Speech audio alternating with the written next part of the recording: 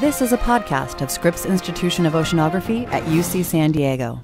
To learn more about how you can support Scripps, visit us online at scripps.ucsd.edu. Of all the manifestations of climate change, sea level rise might become the most obvious to Californians in coming decades. The beaches at the heart of the state's tourist economy could shrink or even disappear as erosion accelerates. The Northern California levees that channel much of the state's water supply could breach under the onslaught of the ocean, especially if combined with Sierra Nevada floods.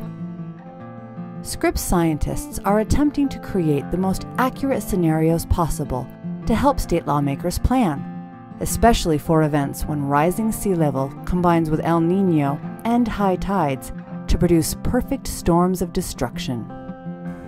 I guess to start with, I should say that sea level along this coast has been rising historically, and over the past 100 years we've seen right out here at Scripps Pier and the San Diego tide gauge an increase of about 7 inches over the last century.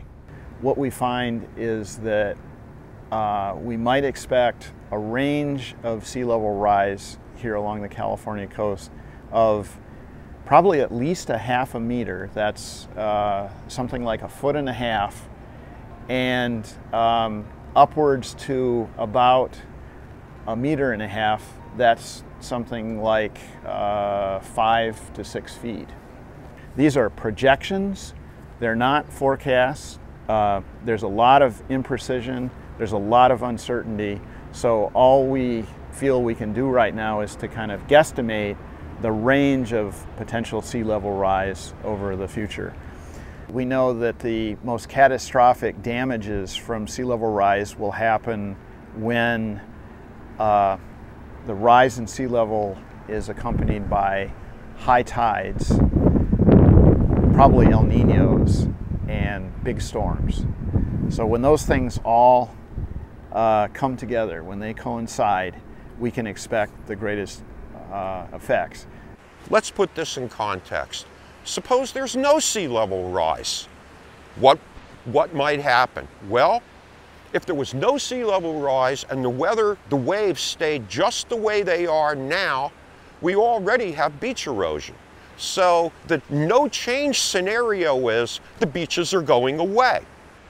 Rising sea level is only going to make the problem worse. We have a lot of our water supply transmitted through from the Sacramento and San Joaquin rivers. Through the upper part of the Bay Delta estuary, we pump much of the fresh water that's used to the south of Sacramento. And that area is susceptible to water rise problems because there are levees, there are islands which lie below water level in that area. And if those levees are overtopped, it will create a problem with that system which will be hard to repair. It won't be a 1 or 2 week thing. It'll be several months to get it back in order. Ironically, what coastal oceanographers need to understand and model the consequences of 21st century storms is to witness storms in the present day. Oceanographers like Scripps' Bob Guza say what's needed is a rapid observational response to episodes as they happen. The effort requires large investments of time and resources, but Guza says there is at least one good reason for making them. Money. If your metric of importance is money, then sandy beaches are a major factor in your equation.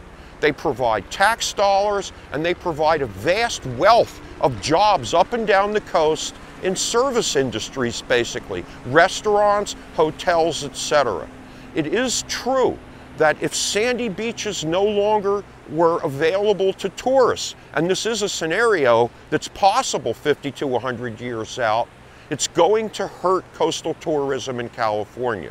Looking at what's happening now, I think is our best path forward in terms of trying to improve the predictions of how beaches are going to respond.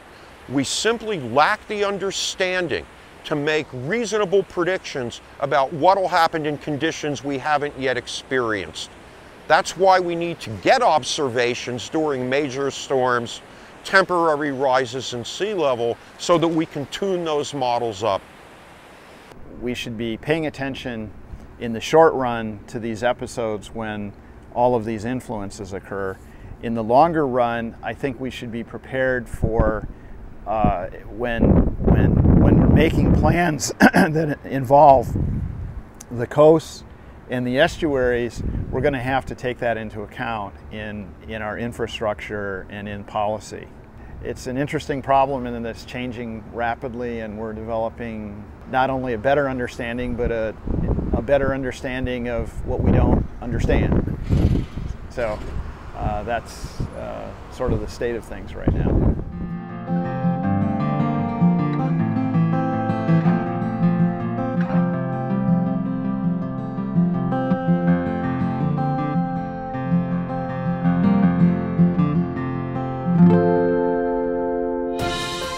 This has been a presentation of Scripps Institution of Oceanography at UC San Diego.